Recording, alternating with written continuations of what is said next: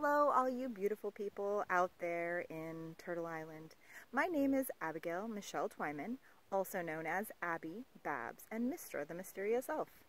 My husband, an incredible human with whom I choose to grow old, is named Dustin, aka Zyrock, and we live here with our Ratchaw Zeppelin in the homelands of the Taktikan.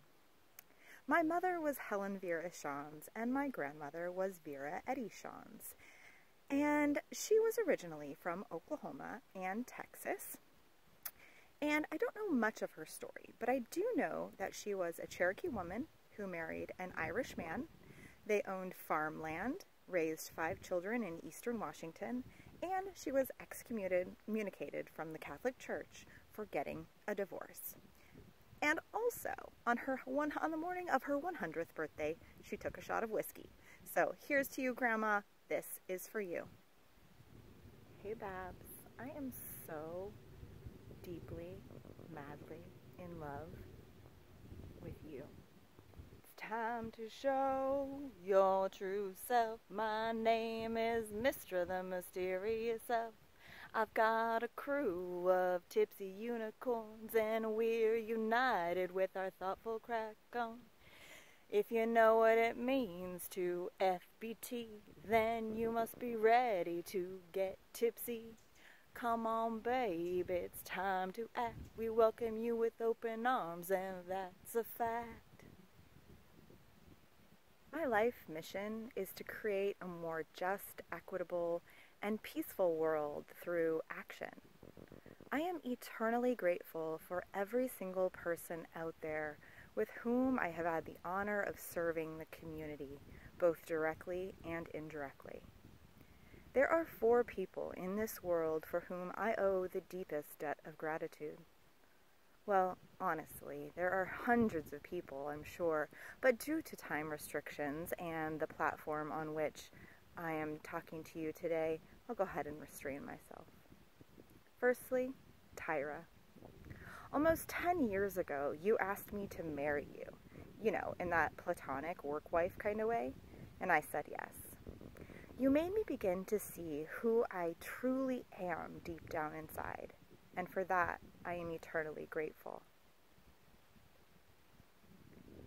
Then, there is Denisha. You shared your platform with me, and I was able to share my gifts with the world. You are a gift. And I am forever grateful for you sharing your privilege with me and teaching me what it means to move beyond performative action and truly act in accordance with my deeply held values. Next is my girl, Cammie. Well, not my girl, but she is definitely her own woman and showed me what it means to love myself for real. I am unfuckable because of her. The self-love scientist. And last, but by no means least, Warner. You see me in ways I've never truly believed, like ever. The affirmation you shared with me was like a salve for my soul, and I will tuck it inside my heart and carry it with me forever. I love you.